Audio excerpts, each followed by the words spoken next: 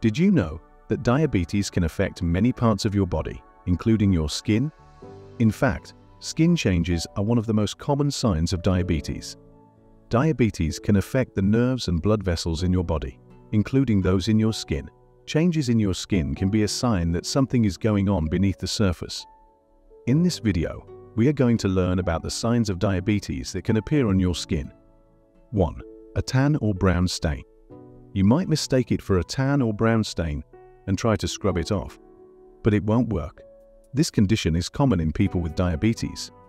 Your skin usually darkens and thickens, and it might feel velvety. It could itch and smell too. The back of the neck, groin, folds of elbows, knees, knuckles, and armpits are common spots. What causes it? Acanthosis nigricans is a sign of insulin resistance and can be a sign of prediabetes or type 2 diabetes. It is common in people who have obesity. What to do? Some creams can help make the spots look better, but the most effective treatment is to address the root cause, like obesity or insulin resistance. Lifestyle changes such as being physically active and maintaining a healthy weight can help reverse insulin resistance. 2. Diabetic skin ulcers. Necrobiosis means degeneration and death. Small, raised, red spots on your skin slowly grow larger and shinier and sometimes turn yellow. Your skin may thin and split, causing sores called skin ulcers. It can itch and hurt, but it's very rare.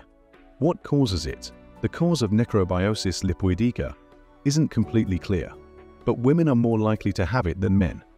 It usually develops when changes in fat and collagen, a fiber-like protein in your body, happen beneath the skin's surface. What to do? There is no cure for the condition, so treatment is focused on managing signs and symptoms.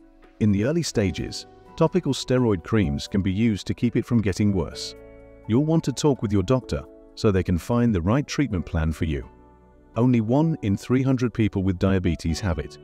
It's hard to treat, but prescription medications, injections, or lotions may help. 3. Diabetic dermopathy, shin spots. This condition is also known as shin spots, and it's harmless. These can look like simple age spots, but they're not. High blood sugar from diabetes damages small blood vessels and causes these brownish patches. These roundish rough spots often appear on your shins. They appear on the front of your legs, your shins, and are often confused with age spots. The spots don't hurt, itch, or open up. Dermopathy is usually harmless and should fade away in 18 months or so, but it also can last a long time. What causes it? Diabetes can cause changes in small blood vessels that reduce blood supply to the skin. What to do? This skin condition is harmless and doesn't need treatment. If you do have any concerns about shin spots, talk to your doctor. Before we continue, make sure you hit that subscribe button to stay updated on all tips on health and wellness. 4. Skin eruptions. Uncontrolled diabetes can lead to eruptive xanthomatosis breakouts of these pimply, waxy bumps on your feet, hands, arms, legs, and butt. Young males with type 1 diabetes are particularly likely to get them. The skin eruptions may be tender and itchy, but they're not contagious. Talk to your doctor about how to better control your blood sugar levels. What causes it? This condition is rare. It's caused by having high levels of cholesterol and triglycerides, fat in the blood. What to do? The best treatment is to bring blood fat levels under control.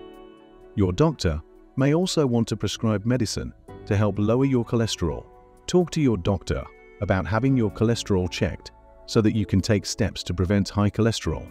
5. Bacterial infection. High blood sugar can dry out your skin and curb your immune system. This raises your risk of skin infections, with staph, staphylococcus being the most common. Bacterial infections cause tissue, cells that make up organs and other body parts, to become inflamed, hot, swollen, red, and painful. You might have styes on your eyes, inflamed hair follicles, folliculitis, or infected nails. What causes it? Anyone can get a bacterial infection, but people with diabetes tend to get more than people without diabetes. Bacteria thrive when there is too much glucose sugar in the body. A common type of bacteria responsible for bacterial infections in people with diabetes, is Staphylococcus, Staph. What to do? Bacterial infections usually can be treated with antibiotics. Keeping your blood sugar levels within the normal range can help you avoid infections. Healthy eating, getting physical activity, and taking your medicine as instructed can help you manage your blood sugar. Talk to your doctor if your skin feels swollen, itchy, painful, or hot, especially if you know you have high blood sugar or diabetes. 6. Dry, itchy skin.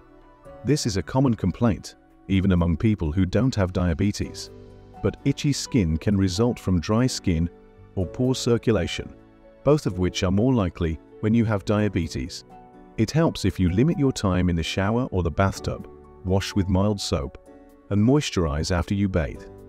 What causes it? Too much sugar in the blood causes the body to pull fluid from its cells so that it can produce enough urine to remove the excess sugar. This can make your skin dry. What to do? You'll want to monitor your blood sugar levels and keep them in your target range as much as possible.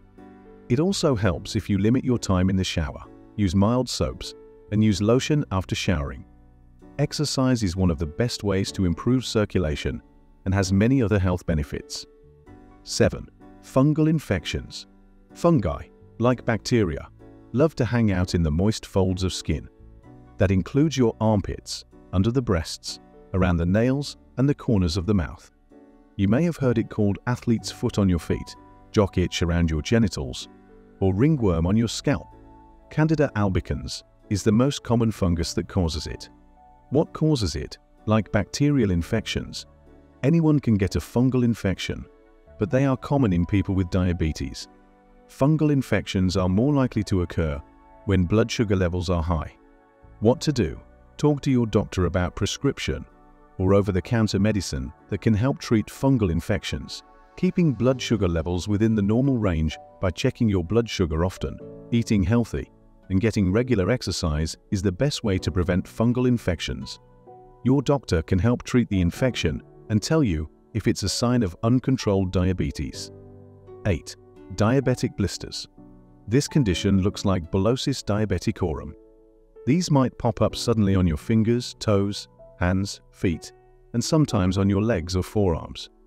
They're usually white with no red around them. The blisters might look scary, but they usually don't hurt and heal on their own in about 3 weeks. They could be a sign that you have diabetes or that your blood sugar levels aren't controlled. What causes it? The cause of diabetic blisters is unknown. They can appear with no known injury to the skin. You're more likely to get diabetic blisters if your blood sugar levels are high over time.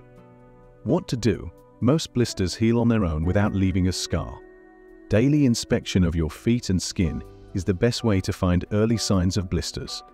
The best way to prevent them from developing or getting worse is to bring your blood sugar down to normal levels. Talk to your doctor about your symptoms. 9. Digital sclerosis. This condition starts with tight, thick, waxy skin on your fingers and can cause your finger joints to become stiff and hard to move. If blood sugar levels remain high, digital sclerosis can cause your skin to become hard, thick, and swollen, and can spread throughout your body. What causes it? It can happen with both type 1 and type 2 diabetes. However, this condition is more common in people with type 1 diabetes who have high blood sugar levels. What to do? The only treatment for digital sclerosis is to bring blood sugar levels down into the normal range. Physical therapy may help improve the range of motion of affected joints. Skin is a good indicator of health. When diabetes affects your skin, it's often a sign that your blood sugar levels are too high over time. Some skin changes can appear even before you've been diagnosed with diabetes. Others could be a sign that your diabetes treatment needs to be adjusted. Either way, you'll want to make an appointment with a doctor to be screened for diabetes or to talk about adjusting your treatment. They can help you prevent serious complications with your skin and other parts of your body. Early diagnosis and treatment are key to preventing serious complications from skin problems caused by diabetes.